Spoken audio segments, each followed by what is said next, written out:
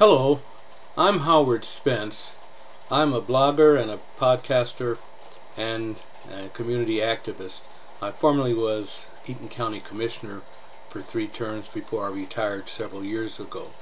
But I still maintain my interest in getting out and about in the community and to raise issues that I think are near and dear to my heart and hopefully to yours also, in terms of this legacy that we leave behind, this country that's called the United States, that presently stands so divided and in such jeopardy of losing the democracy that I spent more than 70 years revering and thinking was the best thing in the world. And we stand now at a time when that is about to be challenged, and that there are many people in this country who no longer believe in democracy, who no longer believe in their neighbors, who no longer believe in people who are not like them. And this past week, the Michigan Department of Civil Rights held another in its series of conferences and training sessions dealing with how to handle the hatred and the division that we now see springing up all around us in Michigan, even here in central Michigan, everywhere in our country. In all areas, people seem to be tired of democracy, and they seem not to be able to agree on who is their neighbor and what is the appropriate way for this country to move forward into the 21st century.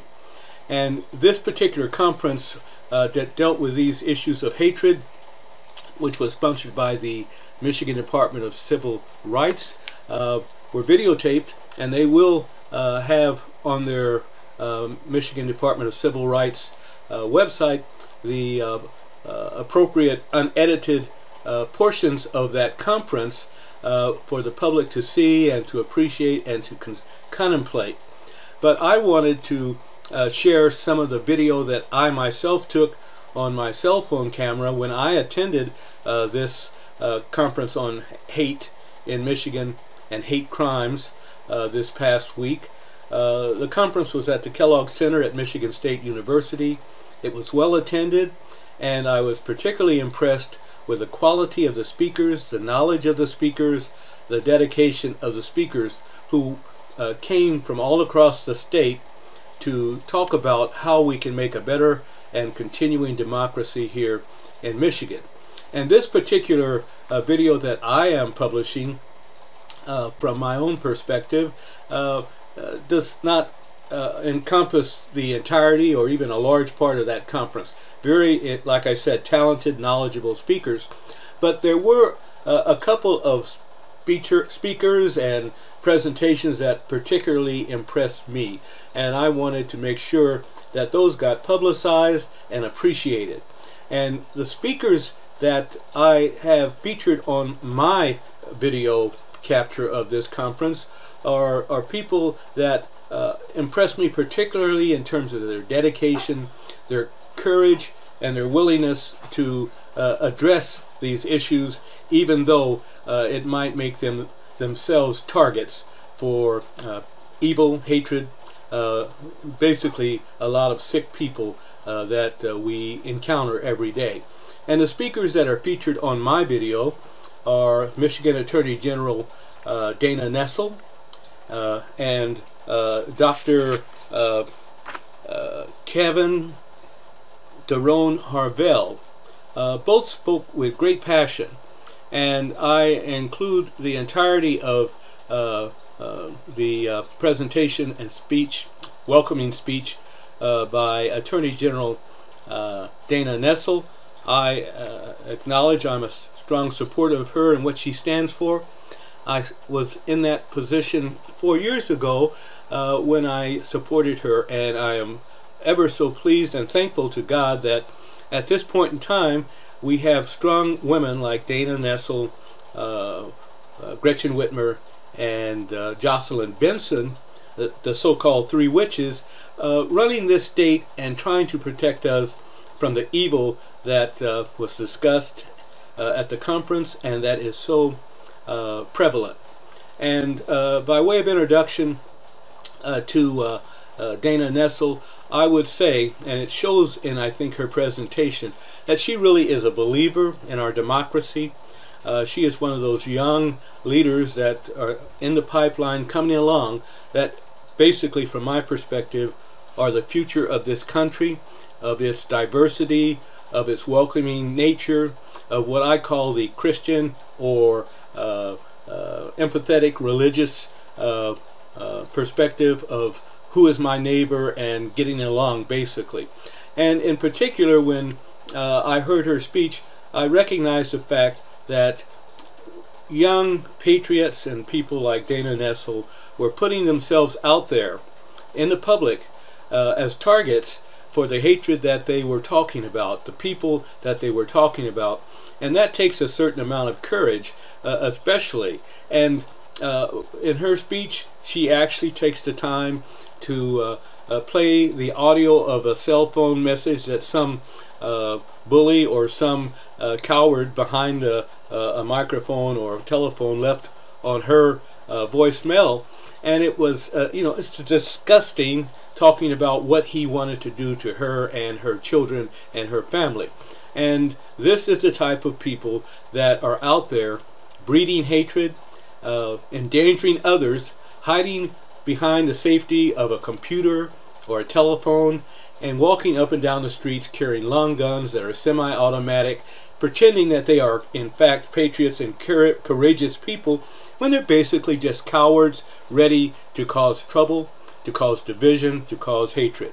So I'm going to, with that introduction, go first into the welcoming speech, as it were, by Dana Nessel, and then I'm going to highlight some of the presentation and speech by Dr. Harvell, which highlights the fact that if we don't teach our kids about the dangers of neo-Nazism, of fascism, of othering, which is the term used as the principle behind this particular Civil Rights Department conference. If we don't teach our kids these things, they're going to make mistakes that we have seen repeated over and over again in history, where democracies fail and where autocrats and theocrats arise and they make other people the target of their venom.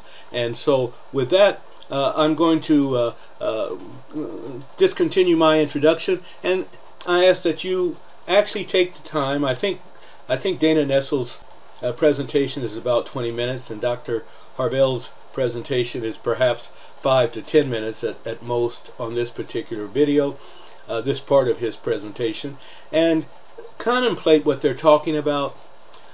Let it sink in. Share it with your neighbors. I don't know if it would do any good to try to share it with people from the MAGA, Make America Great alt-right world, but it's a truth that needs to be out there. And I'm thankful that there are people brave enough to allow themselves to be targets of such perversion and evil for the benefit and hopefully the survival of our country. So with that, you have a good day, and I commend that you go to the Department of Civil Rights website on michigan.gov, or else go to their YouTube channel and look at aspects of the numerous workshops and presentations and speeches which I think are valuable to people at this point in time. Have a great day.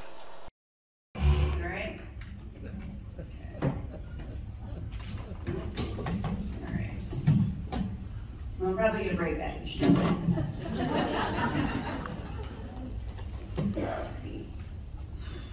Well, good morning, everyone.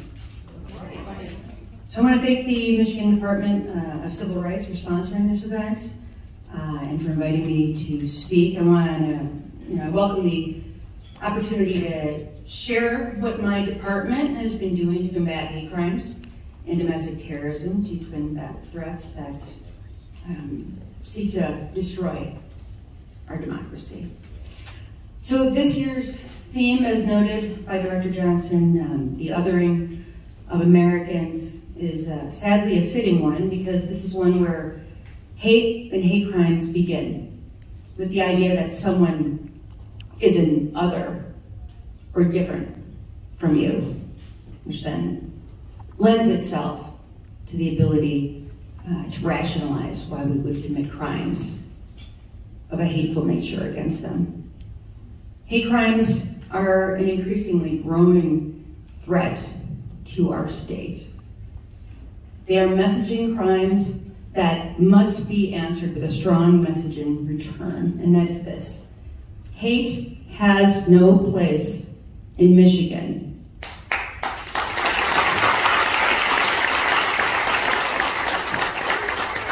As we know, hate crimes are vastly underreported, and it's estimated that only 3 to 10% of hate crimes are actually reported to law enforcement at all. So I came to the Office of Attorney General before having founded and having been the president of a group called Fair Michigan, and all we did, all day, every day, was battle hate crimes committed specifically against the LGBTQ community. And we did so in partnership with Wayne County Prosecutor Kim Worthy. I know that Cam Towns is here today, who is the new prosecutor for that organization. And you know, I want to thank people like Kim Worthy who recognized that how important this was, and helped to create an entire division in her office just to combat hate crimes committed against marginalized communities. But after having served in that position, and when I took office in 2019, I made it a priority to dedicate resources at the state level to combating hate crimes. And I wanted the residents of our state to know that we will take very seriously any reports of hate crimes against marginalized communities anywhere in the state, and work our very hardest to investigate and prosecute those crimes if there is evidence to do so. And to that end, shortly after taking office, we unfortunately had to amend the name of this division. And we had to change it from the Hate Crimes Unit to the Hate Crimes and Domestic Terrorism Unit. Sadly, because of many events that were taking place in the state and in the country. So this is a unit that works with both federal and local authorities to ensure that hate crimes and crimes of domestic terrorism are thoroughly investigated and that they are prosecuted to the fullest extent of the law. And the unit is headed by Sunitha Dadamani, who's a career prosecutor who's tried hundreds of cases. Are you here, Sunitha? You're here somewhere. Here she is.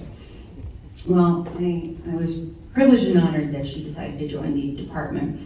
And I think she's done a phenomenal job of getting this unit off the ground. I will say, one of the things I didn't expect was that within just the first few months of being in office, she and I were both called to testify before the Senate Oversight Committee, who questioned the need for such a division and wanted to know what our authority was to prosecute such crimes in the first place. And she and I spent about an hour and 15 minutes before that committee explaining that there was something called the Ethnic Intimidation Act, which is our state hate crimes law, that had been in effect for over 30 years, that in its day was co-sponsored by such radical liberals as John Engler and Connie Binsfeld. And at the time, was really not very controversial. But we spent that hour and 15 minutes defending even having such a unit, spent years after trying to combat their efforts to defund the unit and ensure that we wouldn't have the financial support to even continue our work. And in the period of that testimony and the many, many questions that were asked, not just by the committee members, but by others who decided to randomly join in, who weren't even part of the committee, all questioning how we were going to protect people who espoused hateful rhetoric, but not one question about how we would protect the victims of hate crimes. I welcome you to watch it. It's, I'm sure, still on the Senate website. And it was really telling about what was to come for the rest of my term in office, I will say. Hate crimes aren't just an attack on a specific individual, but they're a message to an entire group. And that is why they're so very damaging to communities around our state. And that's why I prioritize partnering with other authorities to combat them. These crimes indicate not just bias, but animus, and yes, hatred. And they target victims because of their race, religion, sexual orientation, gender identity, national origin, or disability. Their otherness. It doesn't matter if the perpetrator was wrong about the victim's identity, if the intent was to do harm to someone because the perpetrator believed they fit into one of those characteristics I mentioned, it is still a hate crime. Our state has a very unfortunate history of domestic terrorist groups. As you know, Michigan is the original home of the Michigan militia and the militia movement, and as such is no stranger to the threat of domestic terrorism by violent militia extremists. The Oklahoma City bomber, Timothy McVeigh, who perpetrated the largest act of domestic terrorism in this nation's history, had ties to the Michigan militia. And as something that I said when I was testifying before the Congressional Subcommittee on Homeland Security and Domestic Terrorism, you should know that what happens in Michigan doesn't stay in Michigan. The legitimization of domestic terrorist groups like the Wolverine Watchmen and like the base, combined with the toxic partisan rhetoric of today, which is being fed by misinformation and disinformation, has led to a marked rise in militia extremism. And it's helped to create a climate that nurtures and fosters the deep sense of grievance that extremists hold, which often manifests itself in violence. Many of these extremists are driven by and are inspired by white supremacist and far-right ideologies. And this kind of political polarization poses a clear and present danger to our democracy. And it's not just the United States in which democracy is under threat. A very clear line can be drawn from democracy under threat and the events of January 6th of last year, when, during a violent insurrection, thousands of people stormed the US Capitol with the intent of overturning a free and fair election and preventing the peaceful transfer of power for the first time since the Civil War. Just last year, 6 members of the group Wolverine Watchmen were charged by the U.S. Attorney's Office, and my office charged 8 people, and the group's leaders and associates supporting the terrorist plot. Now, initially the plot was to take over the Capitol building and start killing people en masse. And they were preparing to kidnap the governor, harm law enforcement officials, hold members of our state legislature hostage, including some of those individuals who were on the Senate Oversight Committee, ironically, and to destroy our state capitol. Another Michigan domestic terrorist group is the Base, a white supremacist militia that conducts paramilitary training and preparation for starting a race war. Now, the Base gets its name from the literal translation of Al-Qaeda, and 4 of its members were charged by my office as a result of a joint investigation by the Michigan State Police and the FBI Joint Terrorism Task Force. Under Michigan law, this extremist militia is a gang, and so my office, for the first time in Michigan history, charged them, because when the gang provided the motive, means, and opportunity to commit felonies in this state, that constituted gang-like activity. And so we charged them with that, and we've charged others with laws that are unique to Michigan, and that actually we're very fortunate to have in Michigan that allow us to combat domestic terrorism in a way that other states don't have, and quite honestly, the federal government doesn't have. Our efforts to bring domestic terrorists to justice are hampered when state politicians hold closed-door meetings with extremist militia members and stand with them on stages at rallies. After 9/11, a bipartisan consensus was reached on issues of national security.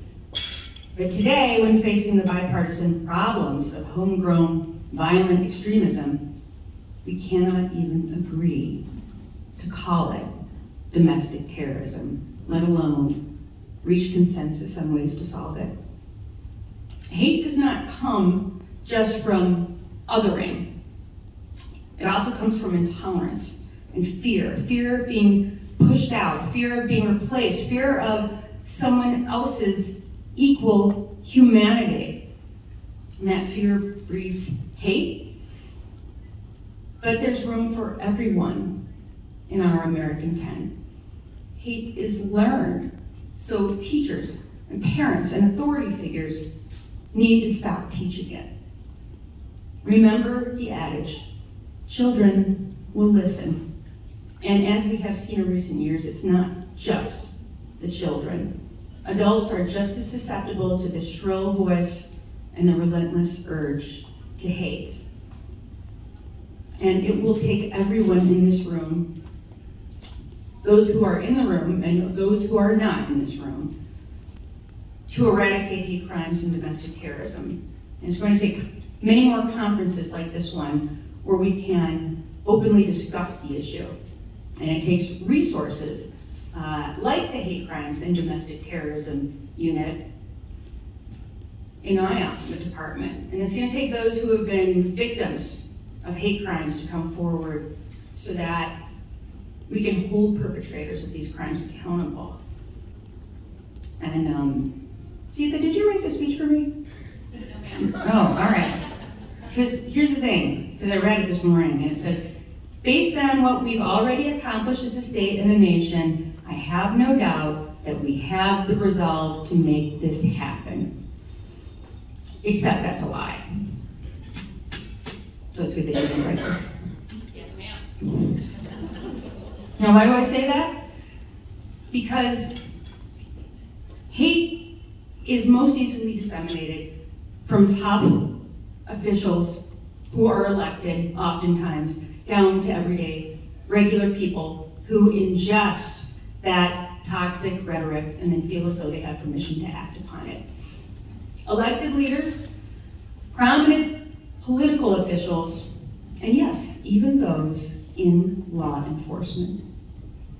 Officials who proudly wear Confederate flag masks into the state Senate, who openly talk about assassinating and burning at the stake of their political opponents, who perpetually demean immigrant communities and women in our state, who use white supremacy graphics in their campaign literature, those who brag about their associations with white supremacy and anti-government groups like the Proud Boys, like the Three Percenters, those who refer to the insurrection as legitimate political dissent, and those who routinely label members of the LGBTQ community as groomers.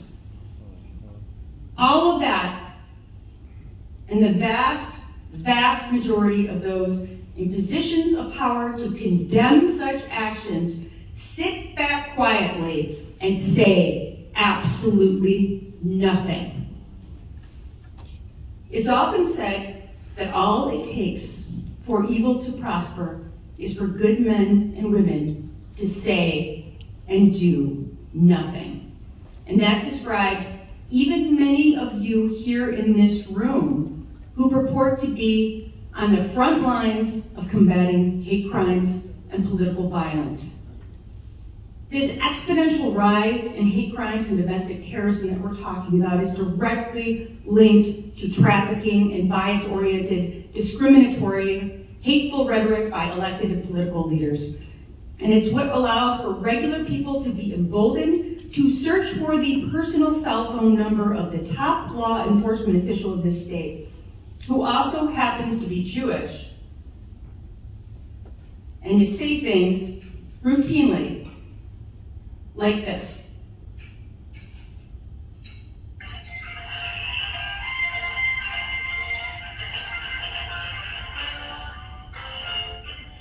Today, why don't you go back to fucking Israel so you get nuclear blasted out of the fucking sky? You tired of your bullshit.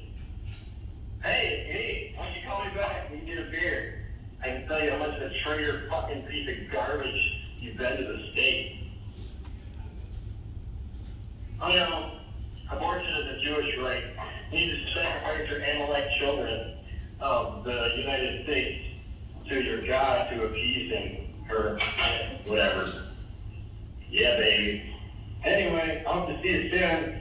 I know all about you and where you exist and where you reside and what the VIN number of even your car is. I know everything about you. So, well, it's only a matter of time before I see you, so you can either call me or I can see you sometime when you least expect it. All right. Have a good day. And remember, shalom. You know what I call that in my household? Tuesday.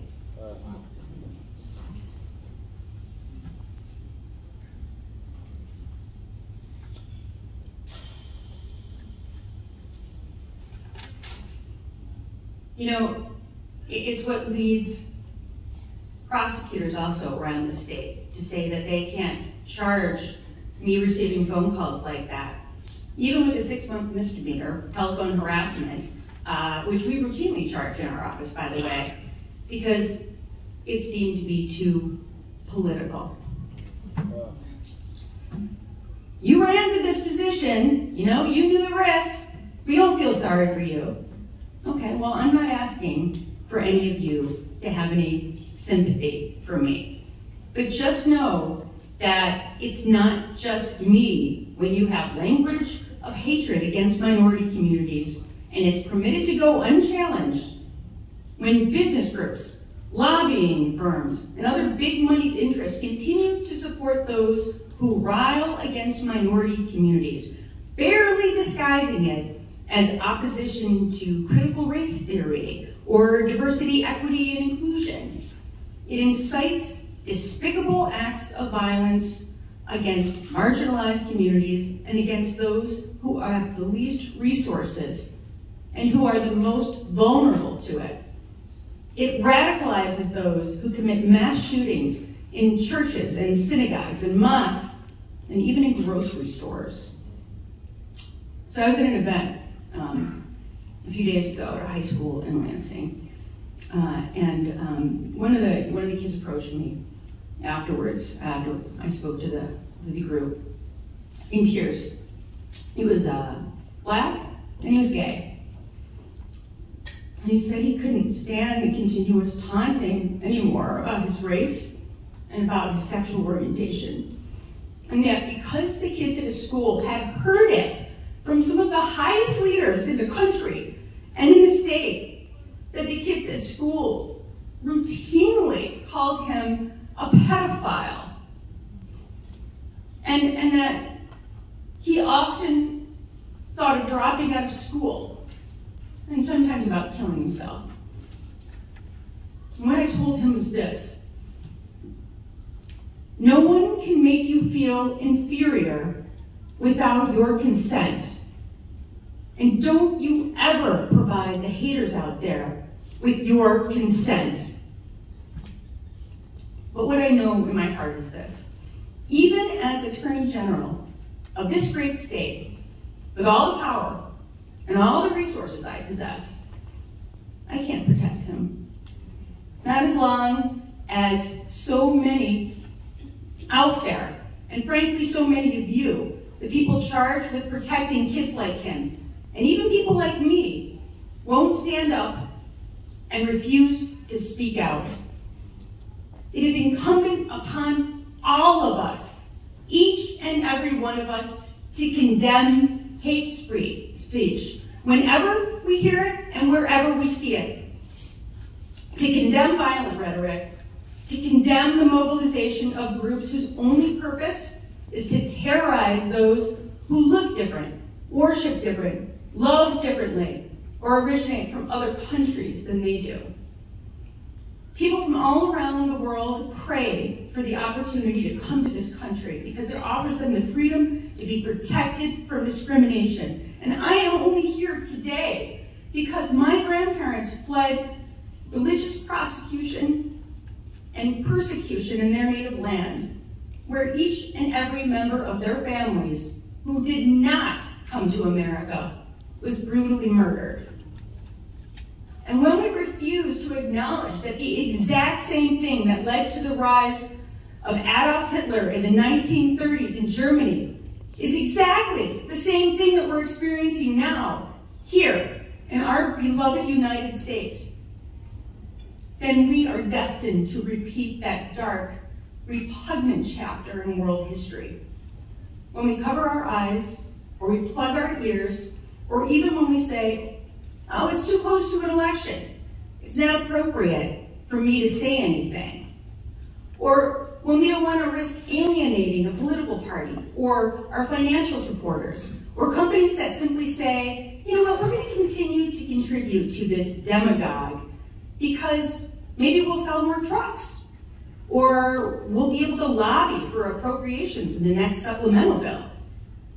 Then we are all guilty of aiding and abetting in the conspiracy to commit hate crimes. We're not heroes. We're not champions of the marginalized. We are merely complicit. And we deserve whatever comes next. So I ask all of you to join me in rising up against this scourge on our public dialogue. Rise up against hatred. Rise up against dangerous political rhetoric. Rise up and publicly call for those who use their bully pulpit to demean and diminish others based on their sex or gender or race or ethnicity or their national origin or their sexual orientation or their gender identity, and say these people have no place in positions of power. Not in this state and not anywhere in this nation. Do something about it before our country has so devolved into a bastion of bigotry and intolerance that we no longer have the option of saving the people we came to this conference swearing to protect. The choice is yours. You can be righteous and noble, or you can take the coward's way out. The choice is yours, for now.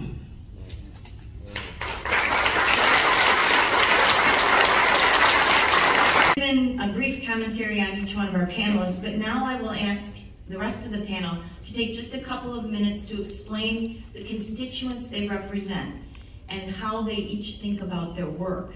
So Aaron and the Attorney General kind of set the stage for you. This is a tough business, but the panelists, George, starting with George, as well as many of the people that are involved in breakout sessions for the rest of the day, are going to spend the rest of their day telling you about what they're doing to combat hate. This conference is called My Response to Hate, Michigan's Response to Hate. So why don't we start with Jen? Thank you so much. Okay, my microphone is working. Thank you. Please forgive me, you all saw me take my phone out. I'm not texting. I want to make sure that I'm respectful of time to make sure that my illustrious panelists will have enough time. I'm a sociologist, and I normally teach courses that are an hour and 20 minutes or 3 hours long. And I have to tell my students to let me know that you need a break, because I could go all night long. And so I want to make sure that I'm respectful of time, so I don't want you to think I'm texting. Thank you so much for inviting me, first of all. It is extremely important, I think, that at a conference dealing with hate, that we do a land acknowledgement, that we are operating on the land that has been confiscated through imperialistic means. What this means is that we have an entire system of racialized violence that has been operating since the beginning of the so-called United States in its current form. So we want to make sure that we do that if we're going to be talking about an ideal of hate. That's the first thing that I want to do. And as a man dealing in a patriarchal culture, the next thing that I have to do is I have to recognize, it's extremely important, this is about hate as well, in terms of the ways in which misogyny, right, the hatred of women operates within this particular system. As a man, I have to make sure that I, as a man, recognize and say it is the unseen work of black women that allows the black man to go into spaces and be seen as if he is more important than what he actually is. So I think I'm an important person. But I know that I have to acknowledge my mom. I know I have to acknowledge my wife. And I have to acknowledge my daughter, because they're the ones who get me to the spaces that I'm at and make sure I look good while I'm going down through there. So I want to make sure, as a patriarch, that we make sure that we acknowledge those folks whose land was stolen again through imperialistic means. Now, the way a thing comes into existence ultimately defines the lifespan of that thing throughout, it defines its lifespan throughout its lifespan, right? So the way something comes into existence. So when we look at the so-called United States and the way in which it came into existence through what?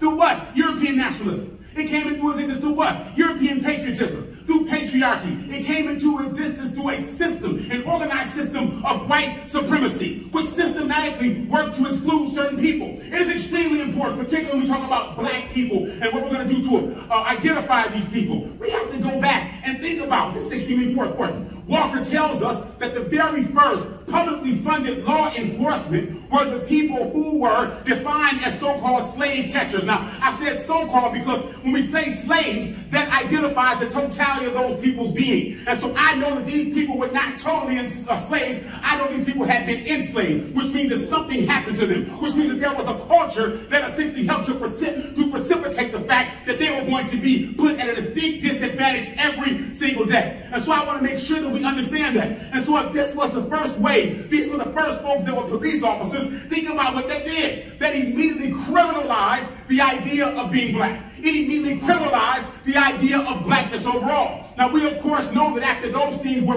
dissolved, after Reconstruction, many of those people, they had already been trained. So where did they go? They went to the federal military. They joined the state militias, and they joined the Ku Klux Klan. You can check me on that. You can check the work of Durham to essentially assess that. And so when we begin to look at this, what this means is for black people, there's always been a system of what is called symbolic annihilation. Symbolic annihilation is when you use words, images, and ideas to essentially devalue, make fun of, and degrade certain groups of folks. And so when you start off this idea of first calling folks slaves, then publicly funding people to go and get the people who have the audacity to want to be free, that's powerful. That's powerful. And in fact, let's look at the notion of the audacity to want to be free. There are all of these constructs that essentially came forth when folks were challenging these things. So for example, Benjamin Rush, one of the signers of the so-called Declaration of Independence, the so-called father of modern psychiatry, right? University of Pennsylvania. Those are some powerful credentials.